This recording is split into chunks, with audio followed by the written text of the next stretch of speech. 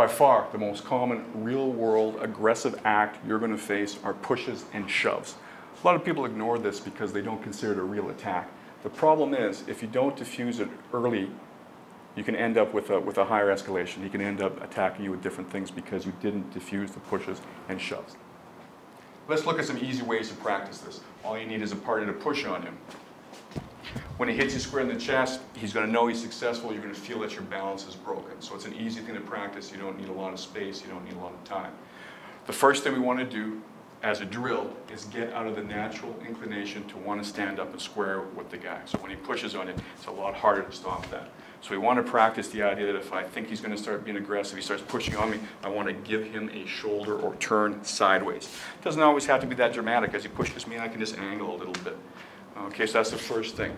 Then he goes on the other side. Get used to being able to angle. It's nice to get on the outside of the arm. If I have time and I see it coming, push hard.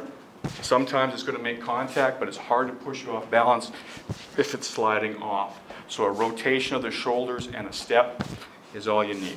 He goes on this side, same thing. So if I'm standing here sideways to the guy, it already makes it more difficult. He's probably less likely to push you just because of the way you're standing.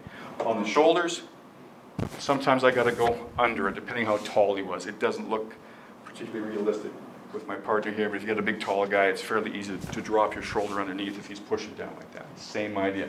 Then we're going to add the idea of elbow control. Remember, he can't get good force if he can't get that spring load behind there. So as he starts to push, I catch his arm, keep pushing, it's going to slide up the web of my hand, and then I catch it here. It's important to end up locking just behind the elbow here. That gives you a good grip. And when he pushes back, your leverage is actually really good here. It's going to take him at least a second or two to figure out that he can't, by force of his arm alone, push his arm back. By then I can get behind him, go to a choke, whatever is appropriate to the force of level force.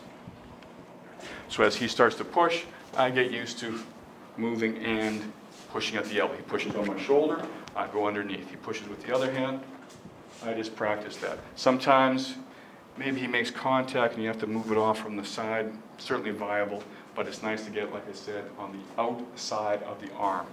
So this is for when the hands are more or less in contact with you. Again, if his hands are in contact with you, you want to take away the spring load. The hand position is the same. I want to slide him up his forearm and get just behind the elbow. As he pushes, I can straighten his arm up. It's basically my palms that are just pushing up on his elbow. You know, because it takes the bend away. The harder he pushes, the more I can drive his arms up. You know, I'm moving him around quite a bit because he's lighter than me. It's unlikely you're going to be able to do this with someone who's really, really heavy, but you will lock out his arms and be able to get offline. And if he pushes very hard, he may very well go for a ride. That's the position for against the chest. If he's maybe a shorter, stockier guy, and he's pushing more upward, and he's already got that spring load, I might want to push his elbows together.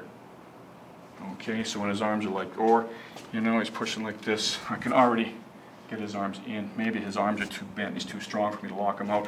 I can push the arms in as he pushes in. Again, this changes the angle, and I can augment that by trying to change the angle of my chest. Again, if I hunch my shoulders, it gives him an easy target. I stay square with him. Mechanically, that's the worst position to be in.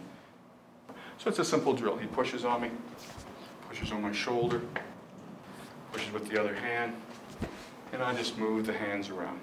Again, push. There you go. So every once in a while, you got to stop and make sure that your partner is actually pushing you. It's natural for people when they're drilling to start doing this, to want to help you. So make sure the guy pushes you. Take one once in a while in the middle of the drill, then he does it again. Okay, pushes on the shoulder. There we go. I know that one's for real. Pushes on the shoulder. Okay, pushes on the chest. Okay, and then I can start adding my follow-ups if I think they're necessary to what we're doing. And if you have two guys who are both training this, we just go back and forth.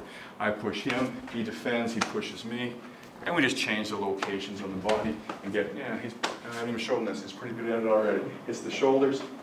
Center of the chest is always a bad one. Remember, if you get hit in the center of the chest, that's the hardest part to move around from, so it's really going to push you back. So that's a nice place to aim for.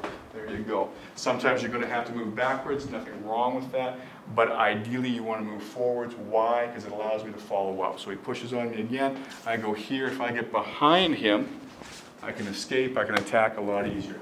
If he catches me because I'm late, then of course I'm going to have to step back and maybe I can pull him past me, okay? And that's a simple drill you can do to get used to pushing and shoving, which technically isn't that difficult. It's just a reaction, a feeling thing that just needs the repetitions.